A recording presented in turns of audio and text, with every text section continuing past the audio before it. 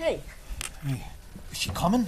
Yeah, she's down the hall. She's taking a mean pill with her coffee, and she'll be here in a second. Oh, we are so done for. We are so done for. She's going to fire our butts. No way! Why are you so pessimistic? Look at these presentations. They're great. When she hears these, she's going to love them.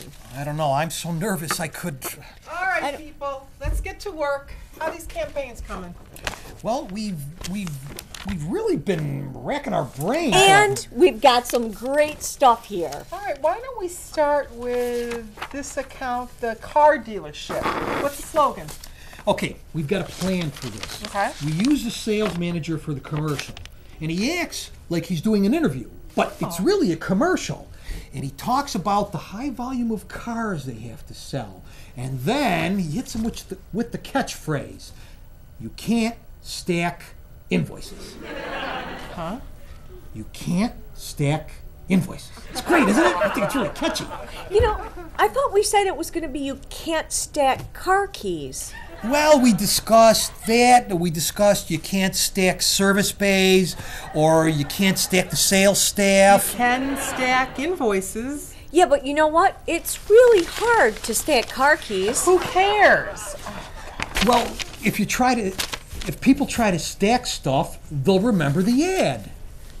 It's worthless and ridiculous. Let's go on to the next account. What have you got for the lawyer? Oh, this is a real winner. Cut your hand on a jar?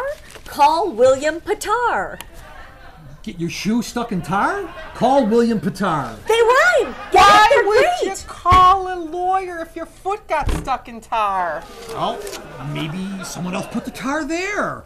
Maybe it wasn't your fault. Maybe it was set up as a trap for you. Hey, how about this? How about this? Need help passing the bar? Call William Patar. It'd be great if he decides to open his own law school. Got a big nasty scar? How about need someone to spar? Suffering from Ponfar? Call William Patar. What the heck is Ponfar? Everybody knows what Ponfar is. Like on that episode of Star Trek. Remember the original Star Trek series where Spock had the blood fever and he had to go back to his home planet of Vulcan as part of his mating ritual, playing his woman, and then he and Kirk had a fight to the death? That's Ponfar.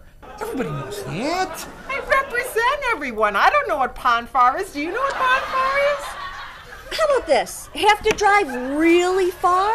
Call William Patar. You know, you two are horrible. I can't believe I even pay you. What have you got for the restaurant? Okay, we have an idea where we want to make the customer really feel unique. Okay. So our catch line is, come to our restaurant where you're not just a customer, you're a customer with a wallet, with a really big fat wallet. You're not just a customer. You're the neighbor with the dog who won't stay out of my yard. You're not just a customer, you're my wife's cousin who's been sleeping on our couch for the last week. I love that one. It's so catchy. You're fired. What? Huh? I said you're fired.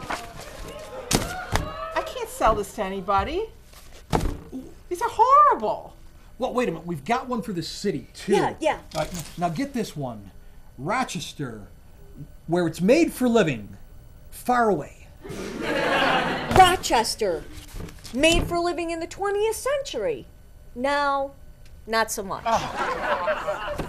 Rochester, where you can't stack downtown ramp garages? We'll see you right here.